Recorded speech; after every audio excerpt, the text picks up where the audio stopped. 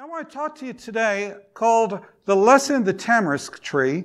And this is still in the series of my Contend for the Faith that I've been teaching on. These are on YouTube. This is part 5. To contend for the faith means to literally to stand up to fight. And sometimes as believers, we have to fight in the Spirit for the faith. We need to stand up for the things of God. Amen? And so today I want to share with you, and this is a word that the Holy Spirit gave to me about 3 weeks ago on a Friday night. And it was, on Friday nights I do a long teaching like I do here, and then I do a short little, I call it a midrash, a mini teaching, where it's 5 minutes. And that 5-minute teaching I taught on Tamarisk Tree, and the Holy Spirit so put this on my heart and showed me how it relates to our study in Jude today that I want to bring that to you. So hang out with me this morning and let's study about the Tamarisk Tree. First, I want to go through a little review. This study of contending for the faith is literally out of the book of Jude, as we've been going through the book of Jude. And a quick review from last week. David, this is King David, who's king over Israel. He says, "Is there not a purpose?" And he had gone up against Goliath, and his brothers were complaining, saying he was there because of pride and all these other reasons. And he looks at them and he says, "Is there not a purpose?" And we said, is there not a purpose today for us to stand in the kingdom of God and to stand up for the things of God and to contend for the faith? And then we talked about how one of the first battles that King David went to as king of Israel was against the Philistines and against a king of the Philistines at that time. And God had told him that he'd have the victory. He fought him. He had the victory in the first battle. But then there was a second battle. And in the second battle, King David asked God, should I go against the Philistines in the same manner? And God said, no, what I want you to do is I want you to go behind them. I want you to flank them. And he said, I want you to flank them, but don't attack them until you hear the rustling or hear the sound of marching in the treetops of the mulberry trees. I love that because the sound of marching, ancient rabbis say that it was the sound of angel footsteps that they were listening for in the tops of the mulberry trees. Amen? And so David, he went around, he flanked the enemy. He took his army, flanked around behind them. He waited until he heard the sound of marching in the treetops. Who marches in treetops? Angels. He waited till he heard the sound of the marching of the angelic host of heaven, and then he went to war. And God went before him, and they not only won that battle, but this time they won the war against the Philistines. Amen? And this was the point of that. Can you and I discern the times in which we live? Can we hear the sound of angelic host of heaven marching in the mulberry treetops? Can we tell that there is something transpiring in this nation, that there is a battle, that there is a contention, that there is something that we haven't seen in our lifetime?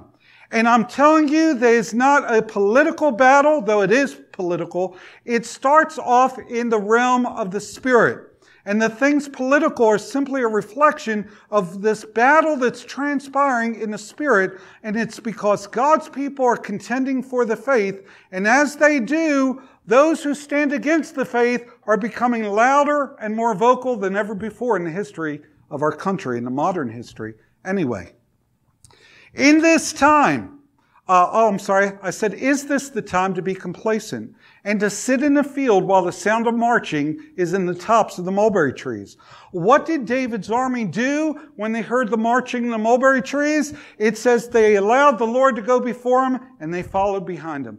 When you and I have an opportunity to see the Spirit of God do such a work in this city, in this community, in your neighborhood, in your household, we've got to do what we can to get behind it and to support it. Amen?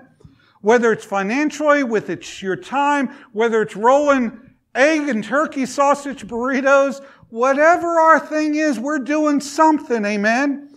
And like Toby said, one person can't do it. The days of the Billy Graham, I'm telling you, I think are over.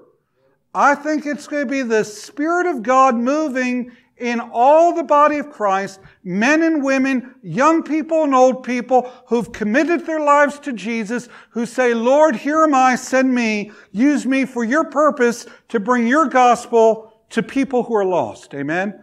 That's what's going to happen. And that was a quick review. So now let's get into new stuff. You say, man, I wish I could have heard that. You still can. It's on YouTube. Okay? Get with Josh. He'll show you where it's at. Or wait for your email and you can click it. It was in this week's email as well. So what is the lesson of the tamarisk tree? I want to talk about this. So let's get straight to it. In Genesis chapter 21, verse 22 through 26. And it came to pass at that time that Abimelech and Phicol, the commander of his army, spoke to Abraham, saying, God is with you in all that you do. Now, Abimelech at this time, now we're way before the time of King David. Okay, we're at the very beginning in Genesis. We're with Abraham. And Abraham's in the wilderness.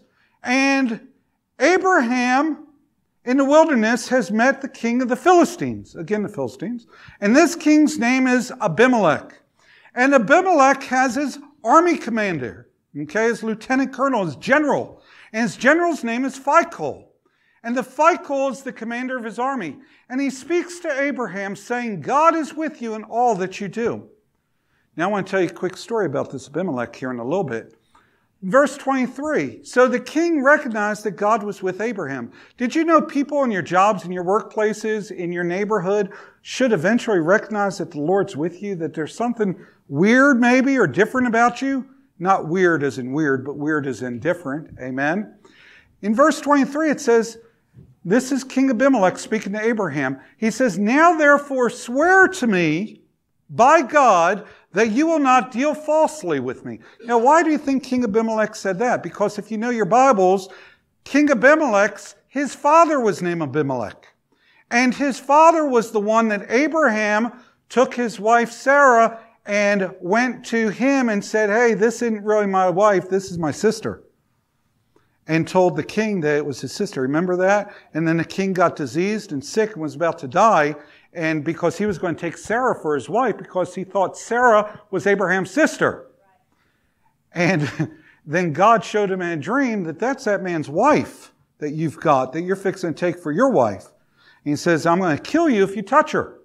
You can read about it. That's what it says. Well, the king, he's like, I had no idea, God. So he calls Abraham in, and Abraham says, well, I was afraid you'd kill me for my wife because she's so beautiful if I told you she was my wife. So that's why I told you she was my sister. Well, this is that king's son. And dad told him all about what Abraham did. So that's why he says, don't deal falsely with me like you did with dad. Okay? He says, with my offspring or with my posterity, but that according to the kindness that I've done to you, you will do to me and to the land in which you have dwelt. And Abraham said, I will swear, I will make a covenant with you. Then Abraham rebuked Abimelech because of a well of water which Abimelech's servants had seized.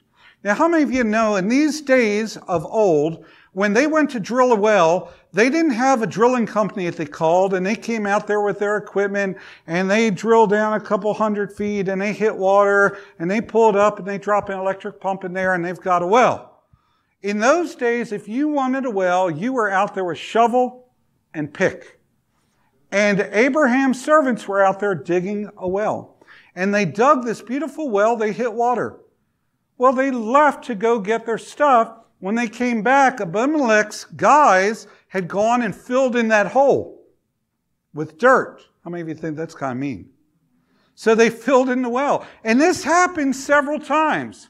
So now Abraham is there, and he rebukes Abimelech. He says, your servants have been filling in our wells. They've been taking the well and filling it in. And Abimelech said, I don't know who's done this thing. You did not tell me. In other words, this is the first I've heard about it. He said, nor have I heard of it until today. And Abraham set 7 ewe lambs of the flock by themselves. Then Abimelech asked Abraham, what is the meaning of these 7 ewe lambs which you have set by themselves? And he said, you will take these 7 ewe lambs from my hand, that they may be my witness that I've dug this well. Now this has got to be one of the craziest stories, because Abraham's buying the well that he already dug and owns. Isn't that weird? That's like you paying for a car, then going back to the dealership and saying, you know what? Here's more money just so you can repair the car that you already sold me. Now, some of them actually try to get you to do that. But that's what he did. He said, here's 7 ewe lambs. I'm gifting them to you just so you know, and it's a witness today, that this is my well. We dug it, amen? Now look at this. Here's the key verse coming up. Therefore he called that place where the well was, and the place where they had met, Beersheba, because the 2 of them swore an oath there. They made covenant together. Thus they made a covenant at Beersheba. So Abimelech, who was the king, rose with Phicol, who was his commander, and they returned to the land of the Philistines. Wait for it. Here comes verse 33. Then Abraham planted a tamarisk tree in Beersheba, and there called on the name of the Lord, the everlasting God. And here was my question to the Holy Spirit. Holy Spirit, when I first read this, I'm going to show you the revelation the Holy Spirit gave me. I said, Lord, why did Abraham plant a tamarisk tree? And why is that important enough that you put it in the Bible? There has to be something to that. Are you following me? And I want to show you what the Lord revealed to me. Here's the characteristics of a tamarisk tree, okay? It grows in soil with high salt. Matter of fact, it's the only tree found on the shores of the Dead Sea to this day. Now, the Dead Sea, if you know anything about it, it's got all that magnesium and calcium chloride filled with salt. And growing on the banks of that Dead Sea is the tamarisk tree. During the heat of the day, the tamarisk tree secretes salt. Now, why is that important? I'm going to show you. The salt dries on the tree, and during the night, the salt absorbs water from the air. In the morning, the water evaporates, creating a sort of natural air conditioning. This evaporative cooling effect is another reason for its popularity as a shade tree. So listen, you can have a 10-degree difference in a normal shade tree. If you're in 100-degree sun and you go in a shade tree, it might be 90 degrees in the shade. But with a tamarisk tree, because it's gathered up all this water all throughout the tree, onto the salt, all the moisture and humidity from the air, then as the sun hits it, begins to evaporate that water. That evaporative cooler cools it about another 10 degrees. So now it's 80 degrees under that tree while it's 100 degrees in the sun. It's almost, you ever stand under a mister? Those little misters, and it cools you down with evaporative heating? And I say, all right, so Pastor, so what's the importance of Abraham planting a tamarisk tree? Great. So he had outdoor air conditioning. What's that have to do with anything? I'm going to show you in a minute. It's an extremely slow-growing tree. Everyone say slow-growing. Slow-growing tree has to be cared for in order to do well. In other words, it's not like a mesquite tree. You can't just plant it and forget about it. Mesquite trees, you don't have to plant them. They plant themselves. Amen? And they just grow. You don't see anybody in the fields tending all the thousands of mesquite trees, right? Tamarisk tree isn't like that. You've got to tend to it. You've got to take care of it to get it to grow properly so it doesn't turn into a bush but turns into a tree. Why did Abraham plant tamarisk trees? Literally in the Hebrew, it's like a grove of trees, more than one tree, there at the well. This is why. To a Bedouin or a Jew, you don't plant a tamarisk for yourself. You plant it for the generations to come. And this is what the Holy Spirit showed me. Abraham made that well in Beersheba. He wasn't just thinking about his flock that needed to be watered right then. He was thinking about his children and his children's children. And he planted the tamarisk tree there because he was planting that tree for future generations in that spot to provide shade for generations to come. And this is what I think the Holy Spirit can help us to learn from this planting of the tamarisk tree. Abraham took the idea that he's planting this tree to say, for generations to come, my family's going to be here. Remember, Abimelech's men kept trying to fill in the well. In other words, they kept saying, you know what, Abraham, you're not always going to be here. We're going to fill in the well and you're going to move on somewhere else. Didn't happen.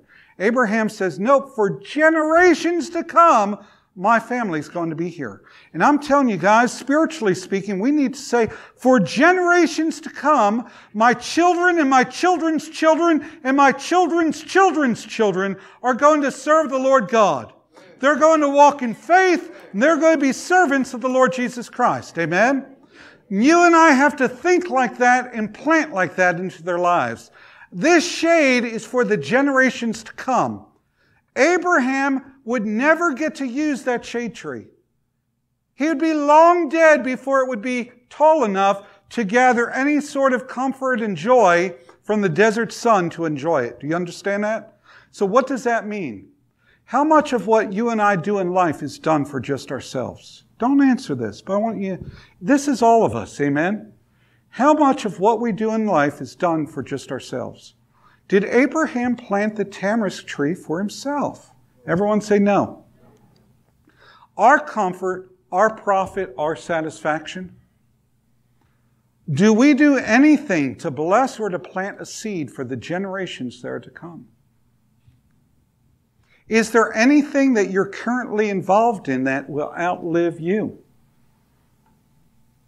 Listen, guys, this congregation here, this congregation doesn't belong to me, it belongs to the Lord. You're the Lord's people, not Bruce's people. Someone say amen. Friday night, they're God's people. They're not my people. The congregation belongs to the Lord. Look around at the facilities. That doesn't belong to me. Doesn't even belong to you. Belongs to Foursquare. Amen? Foursquare Corporation. They own the property. They own the land. They own it all. Nothing here belongs to me except for some books in the library. So why do I always spend so much time trying to improve and make things? It's not for me. It's for generations to come. I've never met, did you know this church was started over 53 years ago? I never met the pastor that started this church. One day if Jesus doesn't come back, future pastor's not going to know who Bruce was. He's not even going to care. But I'm not doing it for him, I'm doing it for Jesus. Amen? So that this facility one day will facilitate its purpose in the kingdom of God in this place, in this city, for generations to come. That's why I do and we should do what we do. Are you following me? It's not about us. A thought is to do something this week in your life that will benefit people long after you're gone. Long after you're gone, is there something that you're doing in your life that will continue to benefit others? You have to think about that. The tamarisk speaks. It's speaking to us today. What will we hear? What will we do? What was the results of Abraham's decision about Beersheba? Beersheba takes its name from the phrase, the well of the seven. Now, why do you think the well of the seven? Because how many ewe lambs did Abraham give? 7. So that they called it the well of the seven, which in Hebrew is Beersheba. Isaac, Abraham's son in the future, also quarreled over a well in Beersheba and named the place the well of the oath. Had a problem as well with Phicol down the road, his son. It became the proverbial southern border of biblical Israel. Abraham, Hagar. Remember Hagar? Okay.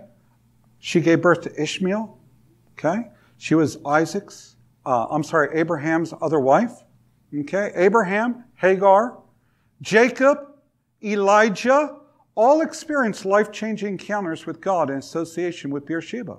So this place of the well, this place of the tamarisk tree, affected the kingdom of God and affected biblical Israel for generations to come. You and I can't imagine the effect of what we do and how it might affect generations to come. Did you know, I want you to think about this. You know what? I'm going to show you one more thing, then I'm going to quit. But I want you to think about this. And the Holy Spirit just showed me this. Remember Cain and Abel? Remember that Cain, in Genesis, killed his brother Abel, right? And it wasn't hidden from God. He's God. He knows everything. Amen? And God told him and said, your brother's blood cries out from the earth. And that word blood in the Hebrew, and you can look it up, it's dam, D-A-M, is kind of the transliteration. It's not just singular, but it's actually a plural word. So your brother's bloods cry out. And this is what that means. When Cain killed Abel, He not just killed Abel, but he killed all the future generations that Abel was going to produce through his loins. His children's children's children's children's children's children on down the line. And so by killing him, he killed off a generation of people. Do you understand that? And God said, your bloods, your brother's bloods cry out. If that's true in the negative, could that be true in the positive? And this is what I mean by that. When we lead somebody to Jesus, 663 somebodies, and they're born again into the kingdom of God, now their generation, their children are affected, their children's children, and you affect the entire generation for righteousness. Isn't that awesome? Future generations to come. Does our Heavenly Father think of future generations? Remember I told you our study is kind of based on the book of Jude. So here in Jude chapter 1, I want to show you one more thing the Holy Spirit showed me, and then we're going to quit. In Jude 1, verse 8 through 9, it says, likewise also these dreamers defile the flesh, reject authority, and speak evil of dignitaries. And in context, he's talking about false teachers who will come one day into the church. And this false thinking. And that's why we have to contend for the faith. But the next verse is the key verse I want to mention and talk about here that fits in with our subject today. He goes on, Jude says this by the Holy Spirit. He says, yet Michael the archangel, in contending, fighting against the devil, when he disputed about the body of Moses, dared not bring against him a reviling accusation, but said, the Lord rebuke thee. And this is what I want to talk about. Why did the Lord not want Satan to have the body of Moses? Don't answer. I want you to think about it for a minute. Why did the Heavenly Father, they were disputing, Michael and Satan were disputing over the body of Moses. That's the Bible. Everybody say the Bible. That's what it says. There had to be a reason why they were fighting for the body of Moses. Let me tell you what I believe that reason is. And I want to explain to you how I think the Father was looking to future generations. I think had the Lord not hidden Moses' body, I think the children of Israel would have had it interred and they would have turned it into an idol and ended up worshiping it. Just like they did with the bronze serpent on the snake. It became a stumbling block for Israel. And the same thing I think would have happened to Moses. So I think that the Lord was thinking of future generations of Israelites who would stumble because of false worship, turning from God to worship Moses. And I think that's why he didn't want the body of Moses to be revealed. Are you following me? Now, I know that's a little speculation there, but I'm just showing you what I believe the Holy Spirit showed me as far as insight. And I believe that the Holy Spirit is always concerned about our generation, but also future generations. Because our Heavenly Father is outside of time, amen? He is El Olam. He is the eternal one. He is the beginning, the middle, and the end. He sees it all at the same time. So what we do that affects the future generations of people's lives, He already knows. And I think we affected future generations this week. I believe that, amen? I believe that with my heart of hearts. But you know what? You affect future generations. The person at work that you're ministering to, the person that you encourage or pray with, it just happens all the time. We have to think about not just today, but there are future generations in play here. Amen? That the Spirit of God wants to use us. Listen, I don't want to just die and have an obituary.